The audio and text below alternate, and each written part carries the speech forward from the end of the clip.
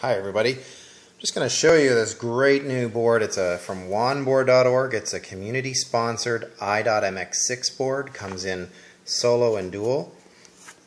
It's a very small board, as you can see, and it doesn't. Also includes the capability you can buy these separately, both the antenna and the case. So when it's in the case here, you can see you've got serial audio. This is an SP-Diff audio. Here on this side we have HDMI, the Ethernet, and the antenna connector. And power in, nothing on that side. And over here is USB, a spot for an SD card, an external SD card, and a spot for a USB master. So this is the optional case you can buy. This is the optional antenna, goes along with it. So the dual version includes an onboard 802.11 radio. That's B, G, and N. And this is the bottom side, the carrier board. There's a SATA connection. That's there, but it doesn't. The i.MX 6 dual doesn't support it yet. So there's obviously other modules coming. These connectors or headers up here have all the LCD signals on them, and it's kind of interesting. They provide the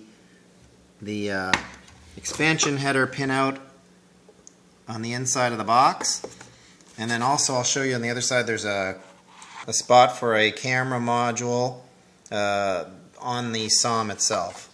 So this is already here installed in the box, and to get it out is a little tricky because of this cable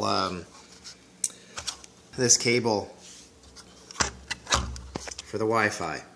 So this is Wi-Fi and Bluetooth 2.0.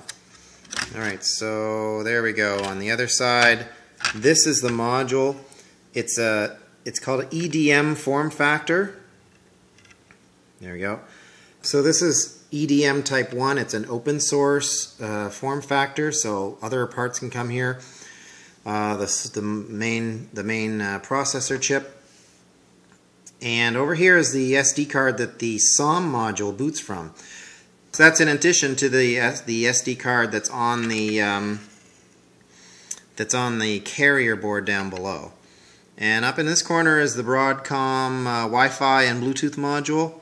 And there's the camera that I was talking about. Underneath this label is where memory is. So very compact. Here are the headers for expansion. There's all the LCD connectors connections are on here.